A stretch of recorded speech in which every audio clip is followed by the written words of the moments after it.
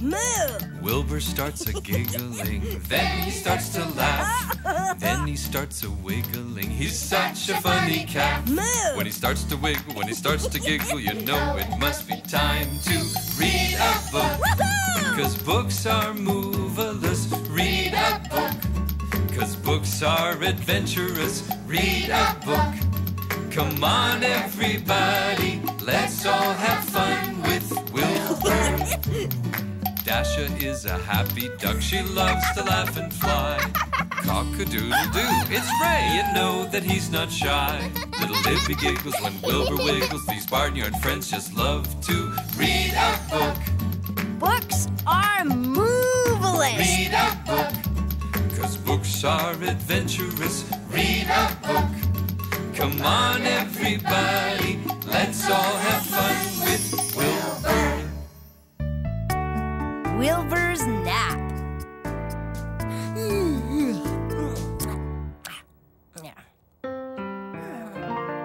Hi. I don't know why I'm so tired. Do you ever get tired? Yeah, sometimes. I've been playing with my friends, but I think I need to rest for a while.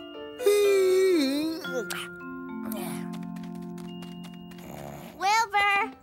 Wilbur! What happened? You fell asleep. Looks like you found Wilbur, Dasha. Yeah, he fell asleep. I'm so tired. Wilbur needs a nap. You're right, Libby.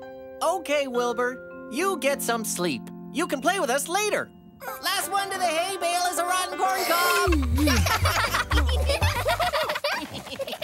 I got here first. I'm second. Libby's not rotten corn cob.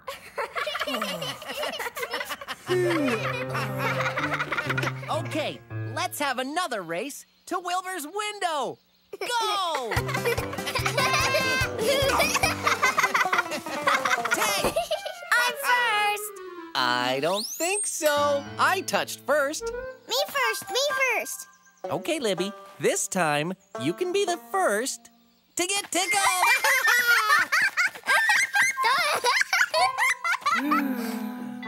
Are you finished sleeping already, Wilbur? I didn't sleep at all. I can't sleep. Why Wilbur can't sleep? Yeah, why can't you sleep, Wilbur? I'm so tired I can hardly wiggle. Maybe your wiggle will help you figure out how to get to sleep. I hope so. Moo, moo, moo. What should we do? Moo, moo, moo. Read a book with you. Let's move! Come on, get up and move it. Come on, get up and shake it. Move it and shake it. Let's find a book. Come on, get up and move it. Come on, get up and shake it. Move it and shake it. Let's find a book. Wiggle, giggle, cock-a-doodle-doo. We're gonna read some books with you. With a bob and a quack and a wiggle in your shoe. Wilbur's books are fun for you. Come on, everybody, and Move it. Come on, everybody, and shake it. Move it and shake it. Let's read a book. Read a book. We love books. Move. Moo! What's the book, Wilbur? It's called King Roy's Big Voice. It says King Roy uses his outside voice all the time. How is that going to help you go to sleep? Let's find out. We're ready to read. How about you? Moo, moo, moo. We're ready to read too.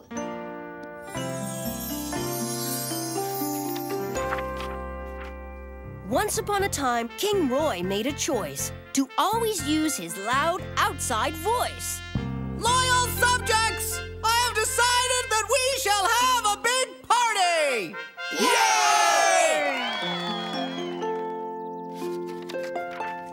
He never spoke softly. He would only shout when he was inside or when he was out. Bring me my royal crown, please!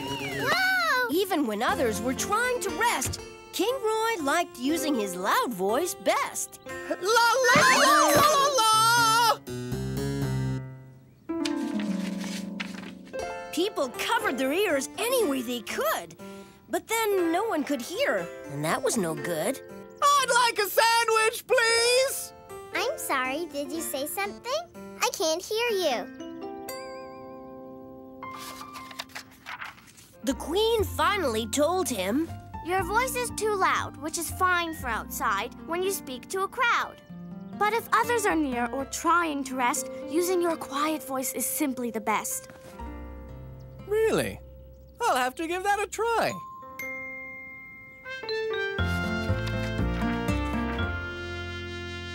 now King Roy only shouts when he talks to the crowd. My loyal subjects! I want to say, tomorrow is a holiday!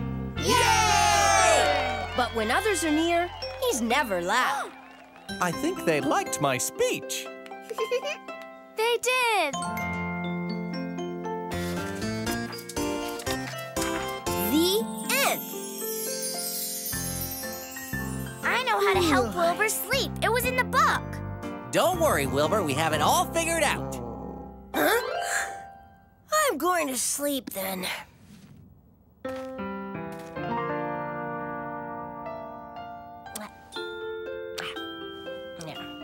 This is perfect. It's so quiet, I can't hear a thing. Speak up, Ray. I can't hear you. What'd you say that? I said speak up. It's not working. What, Wilbur? Can't hear you, Wilbur. It's not working! Why do you have earmuffs on?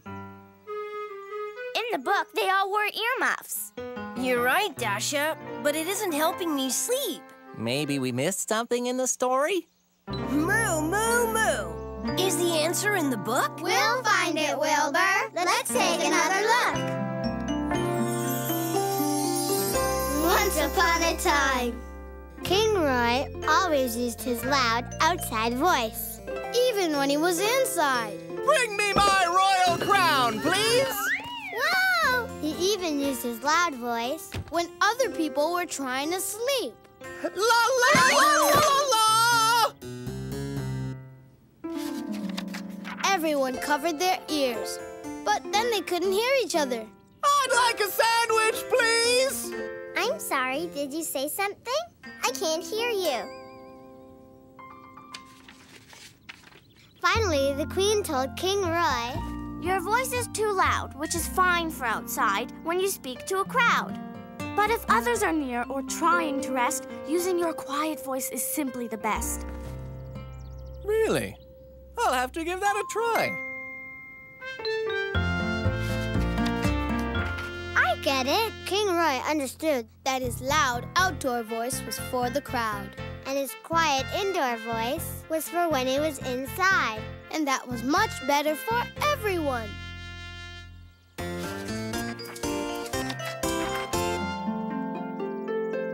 The end. So in the story, King Roy found out that sometimes his voice was too loud. Too loud? Is that why you can't sleep, Wilbur? Because we were using loud voices? Uh-huh. Sorry, Wilbur. Yeah, we'll be really quiet. Thanks. Nap time.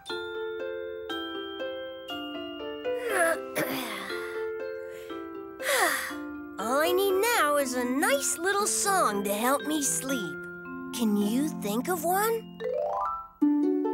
When someone is sleeping or just going to bed, we don't yell out loud, we're quiet instead. Use our gentle voices because we must be thoughtful of others. It's easy, you'll see. Day is Done is a good song to go to sleep to. Lullaby and good night. Rockabye Baby. Someone is tired and getting sleepy. We use our gentle voices and speak quietly. I play music to help me sleep. Incy Wincy Spider. To help me sleep, I make up song. Twinkle, twinkle, little star. We don't yell out loud or holler or roar. That's what our gentle voices are for.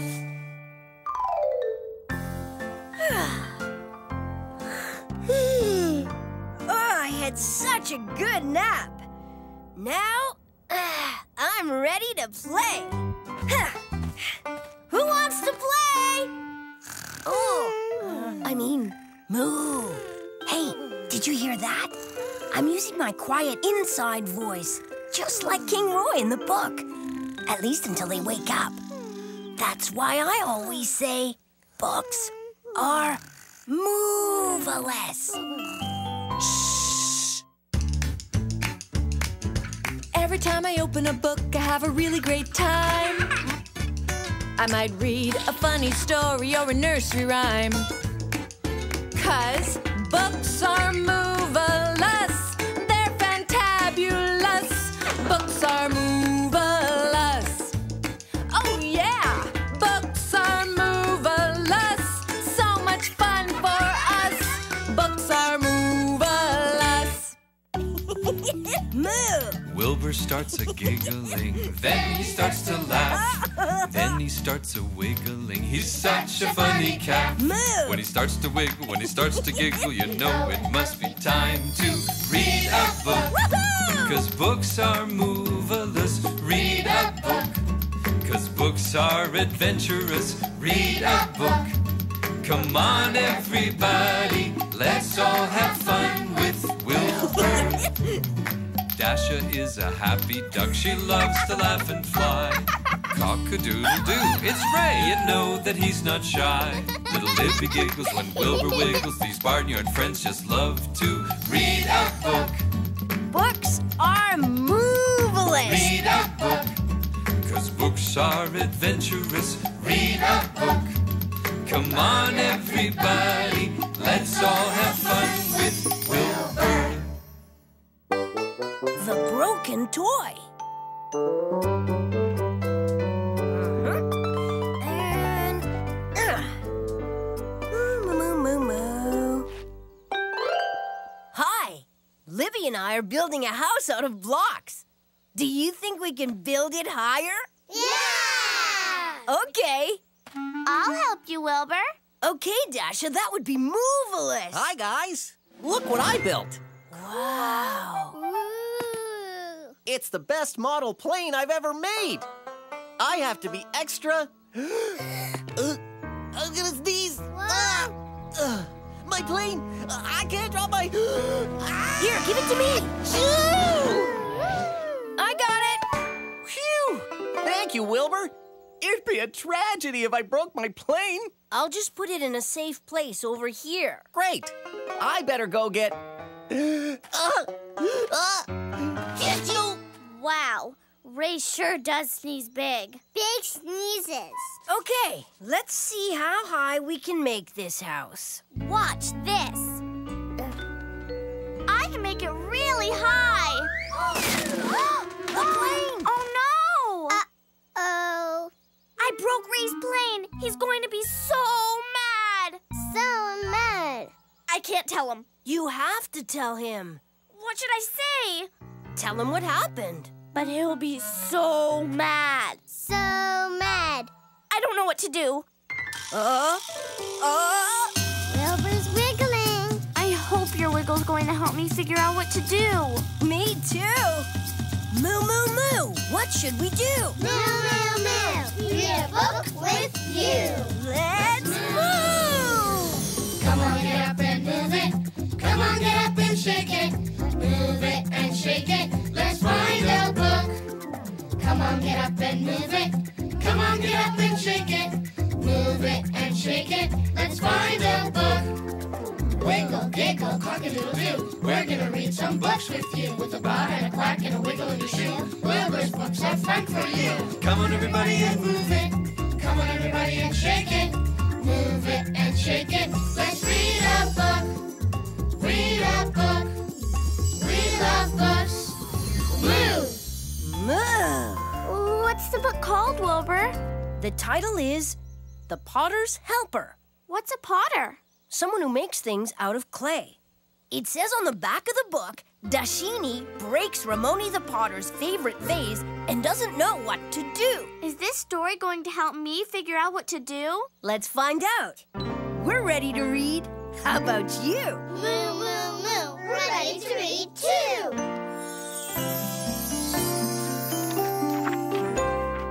Once upon a time, after working for days and days, Ramoni, the great potter, made a beautiful vase. It's a masterpiece. This is the most beautiful vase that has ever been made. I love it. But one day, his helper Dashini bumped it by mistake. She held her breath in horror as she saw it fall and break. Oh no! When Ramoni sees this, he'll be so mad! Instead of telling Ramoni, she said, I'll fix it with some glue. Please stick together, please. but the pieces wouldn't stick. Now what will I do? She was scared to tell him, but she knew she had no choice. I'm sorry I broke it. It was an accident. She said in a trembling voice. My vase! My beautiful vase!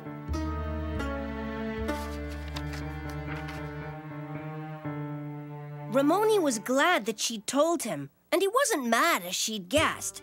He was upset, but he said, Accidents happen, and telling the truth is always best. So, you're not mad? Bah, I'm upset that it's broken, but I'm not mad at you. Come on, let's make another vase together, even more beautiful.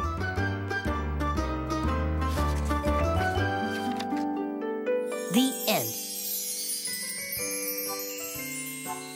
Thanks, Wilbur. Now I know exactly what to do. Dasha, what are you doing? I'm going to try to glue Ray's plane back together. Achoo! Oh no, I hear Ray. He's coming and I haven't even glued his plane back together. What am I going to do? Be like Dashini. Right. Do what Dashini did in the story. I can't remember what she did. Moo, moo, moo. Let's find that out in the book. We'll help, Wilbur. Let's take another look. Once upon a time, There was a potter named Ramoni. who worked for days and days to make a beautiful vase. It's a masterpiece. This is the most beautiful vase that has ever been made. I love it. But when his assistant was sweeping the floor, she knocked over the vase by mistake. She didn't mean to. It hit the floor and broke in lots of pieces.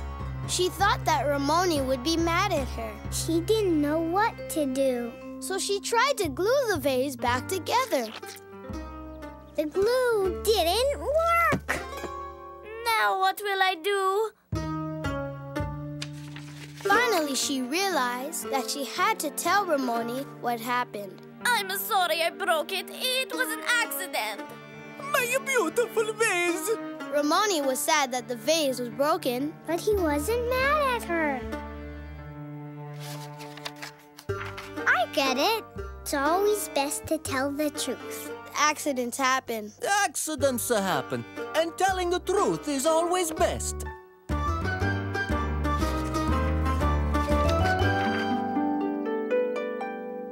The end. So, Wilbur, the book is saying that it's always best to tell the truth and to say you're sorry? Of course it's best to tell the truth. Hey, where's my plane? Well, Ray, I broke your plane. It was an accident. My plane? You broke my beautiful model plane? I'm so sorry, Ray. It was an accident. I didn't mean to. I'm so sorry. Dasha's so sorry. Oh, it's all right, Dasha. You didn't mean to do it. Accidents do happen. We could try to glue it back together. Well, you never know. It might work. Have you ever had to say you're sorry?